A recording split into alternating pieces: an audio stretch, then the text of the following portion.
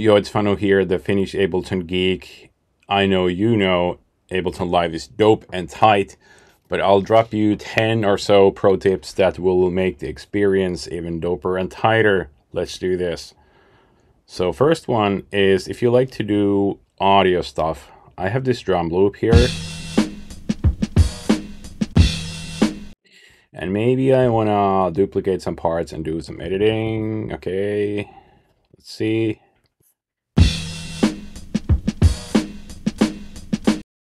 So it's nice to be able to slice the audio. No, sorry, slide the audio. Slicing is nice too, but sliding like this is pretty handy.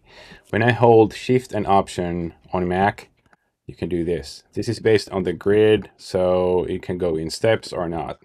So when you want to really fine hone your audio, that is super nice to do. Tip 2.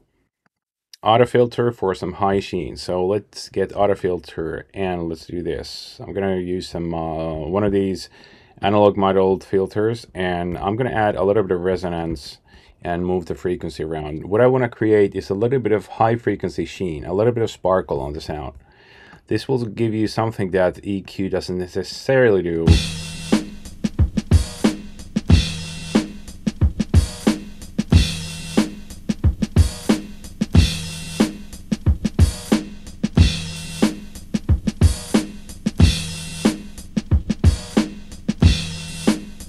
Keep the frequency fairly high, around 10 to 12K. Be careful with the resonance, but set it to taste. So you want to add a little bit of sparkle, not too much. If you go way too low, it'll sound really awful, and be mindful about the resonance because that's hurtful for your ears. Bonus tip relating to auto filter. Let me just get a bass sound. This could probably do. Okay, let me put auto filter there once again. And let's use the drive. I'm going to use the OSR. Okay, I got to turn it down. No, so I'm going to put utility after it when I turn down the gain. But this drive is amazing if you like to create growly basses, drum and bass jungle. So you can take a fairly mellow bass, and using these analog modeled filters, this will give you the drive option.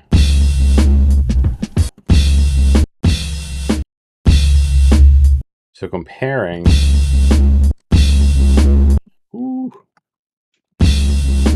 you can create a bit of analog distortion, which helps the signal if you're that way inclined. Since we're talking about bass, let's take this fairly tonal bass here. It's loud. It's fun to take something fairly tonal that is like a bass that has a lot of harmonics and enable warp mode, and then just stretch it and see what it gives you. So this is the original. Let's stretch it. Shift, drag.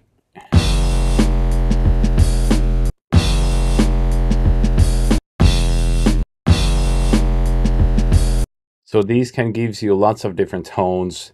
It's great for experimentation with any sort of sound, basically.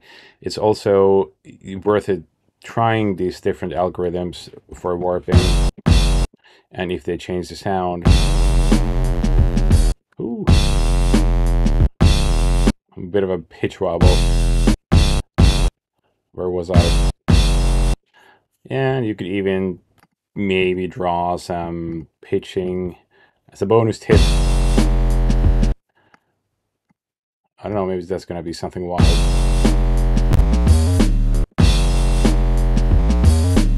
Hey, it kind of works. So time stretching can be your friend.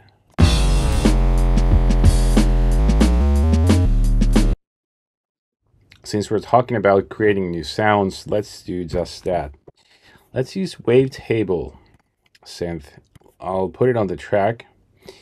And one great thing about Wavetable is it's a synth, but you can drop a sample into it. So I was thinking about the good old Minthasm sample that I probably have here. Okay, so let's play Wavetable. I'll just drag Phantasm here. So this is the original. Into Wavetable it goes. And this does not sound like it, but I first have to find the right pitch. And then we're going to have envelope 2 modulate the wavetable position. Let's do that. So let's go to matrix, and envelope 2 is gonna modulate the position. And then we're going to mess with envelope 2. So let's do this.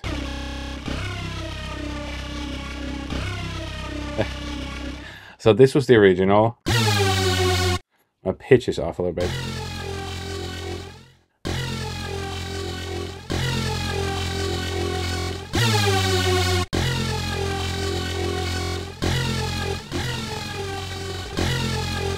Obviously, you get all this wavetable mangling.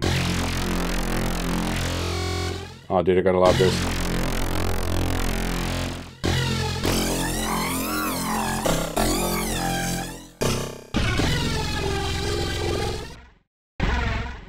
Okay,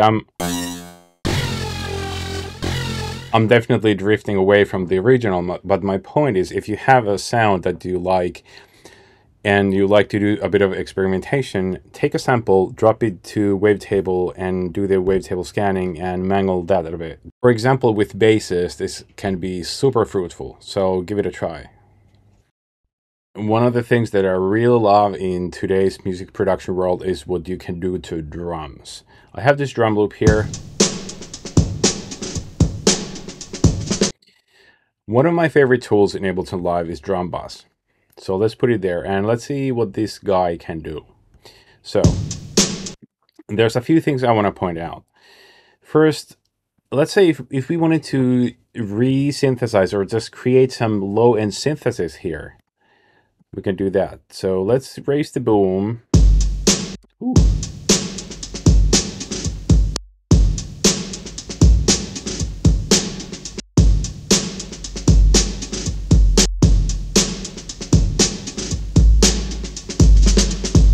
So you can hear how the kick gets so much bigger.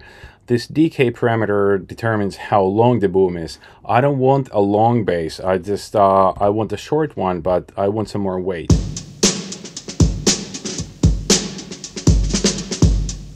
I don't know. So you just gotta hone in this frequency. That is nice. That's not all. This transience control is unbelievable.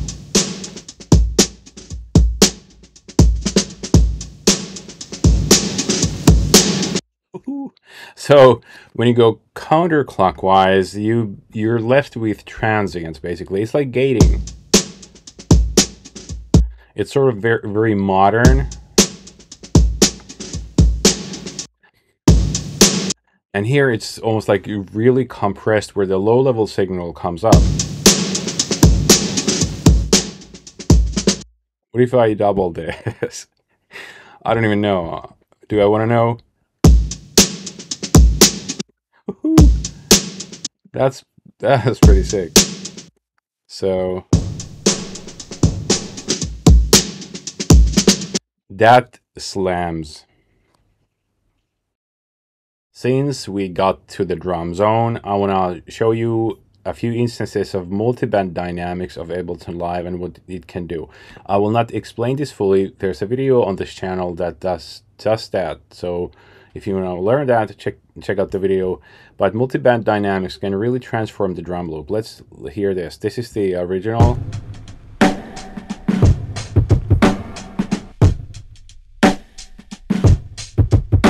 I'm gating it, I'm cleaning it, I'm taking away the noise, the reverb, the room sound. That's just so unbelievably good. You can sort of modernize if you take a noisy drum loop. By the way, I love noisy drum loops, but if you want to clean it up, you can do that. Upward compression. Oh my god. It's like, this is almost a complete opposite of what gating was doing, because gating is kind of cleaning it up. And this, what I'm doing here, is raising the low level dirt, which just, dude.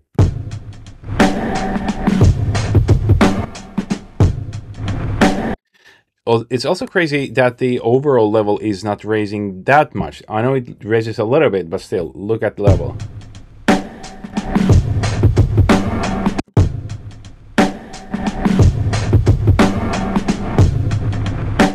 That is insanity.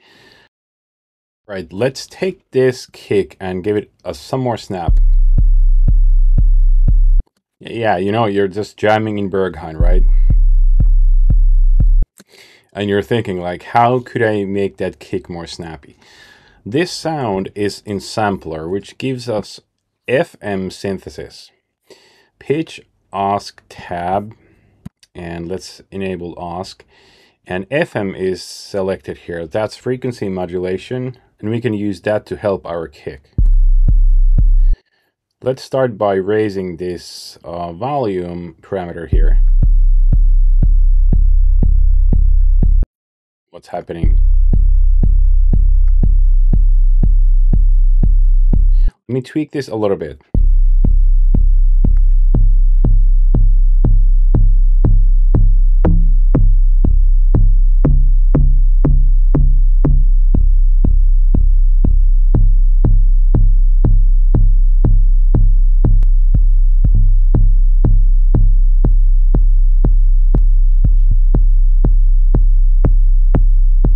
I'm sure you can hear this.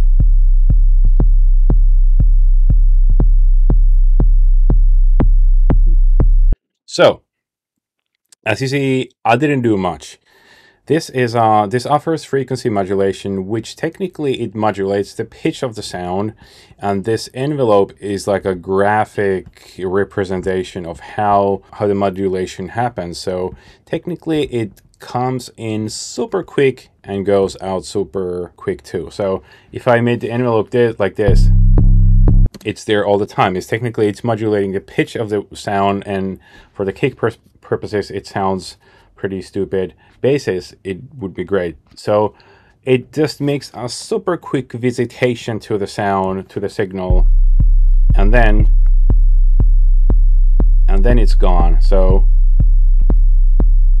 you can use this technique to add a bit of click to your sound, and also note that this chorus pitch,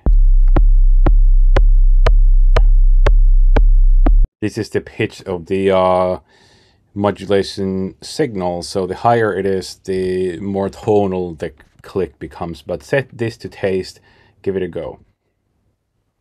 So speaking of sampler, I admit I use sampler more than simpler. There's a few good things about sampler that makes it a great tool. One thing you cannot do with sampler is automate or modulate the sample start point. Check it out. Even if you look at it in MIDI mapping mode, it cannot be mapped and you cannot draw automation for that. But there's a workaround for that. So I've loaded up this sound. Check it out. And I want to do this old school time stretch, which is a little tricky, but not super hard to do. So we're going to go to modulation tab. We're going to enable aux envelope. And here, sample offset is what this envelope is now modulating. This is sort of similar to what I just showed you, the FM trick inside sampler. So I've drawn this repeating MIDI notes. I want to do this old school stuttery thing. So it's not doing anything yet. The one thing you want to modulate or just automate or draw automation for is this. Let's first crank this level up. So now this peak level. Check it out. Technically now this is our sample start point parameter. Check it out.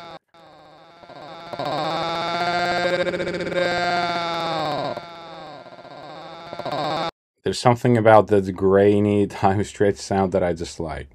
So now we're just gonna go and this is the parameter you wanna draw automation for. So we got it here, envelopes, and let's just do just that. Try this. Check it out. Check it out. Check it out. So now the sample start point is being automated, modulated. Check it out. A simpler tip, there's many good reasons to love simpler too, but one thing that annoys me is you cannot control the amount of how much the pitch bend controls the pitch of the sound. I mean, this is the sound that I have. I did a simple loop here. And let's go and draw some pitch bend. Obviously, I could use a controller, but just so you can see, I'll just draw the pitch bend up and down like this. And inside this device, you cannot control how much control you have overall. So there's a tip for this. You convert it to sampler, and you go to modulation tab. No, sorry, MIDI. You can see the pitch bend flicker there, and you see the range here. So if I want it to be 2 octaves, that's the maximum. Okay, it's a lot. I don't know, whatever, 1 octave. Could be that. Convert it back to simpler, and now, or I mean, if you want to stay in sampler, that could work. And now you have the range that you can set, but if you want to convert it back to simpler, you can. The drawback is it's in this multi-sample mode, but now you got the amount of pitch bend that you desire. I really want to mention this because this is really one of the big things in Ableton Live for me. Clips. So you can save clips to a clips folder, and it means that when you bring it in, you get everything you had on the track when you saved the clip. So here I have an instrument, a MIDI effect, and I could even, maybe I want to put if I put a reverb there, let's do just that. Reverb, let's create a massive reverb. Let's give it a new name, new tool, and let me demonstrate it to you. You just drag it here, give it a new name, and even if you create a new MIDI track, you bring in the clip and you get everything you had on the track. See? So this is a big thing for me because I sort of separate music making sessions and sound design sessions. So I create lots of chords and basses and melodies and stuff, and I save those as clips. So for example,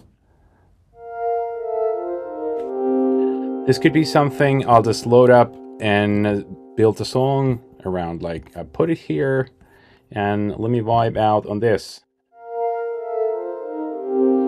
So the point is, I save ideas, I save things and clips that inspire me, and just then when I need some source of inspiration, I look into my clips folder and it gives me that inspiration and new ideas.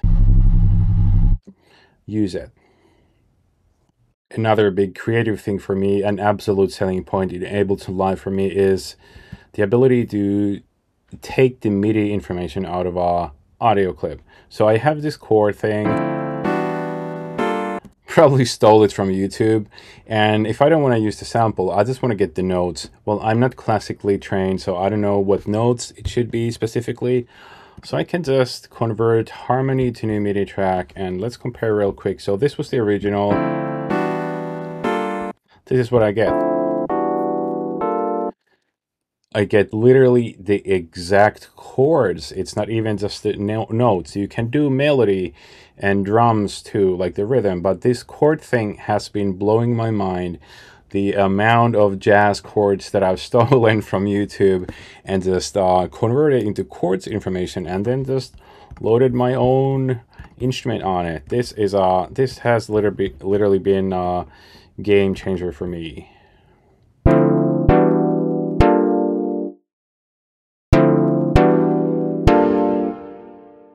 I love it.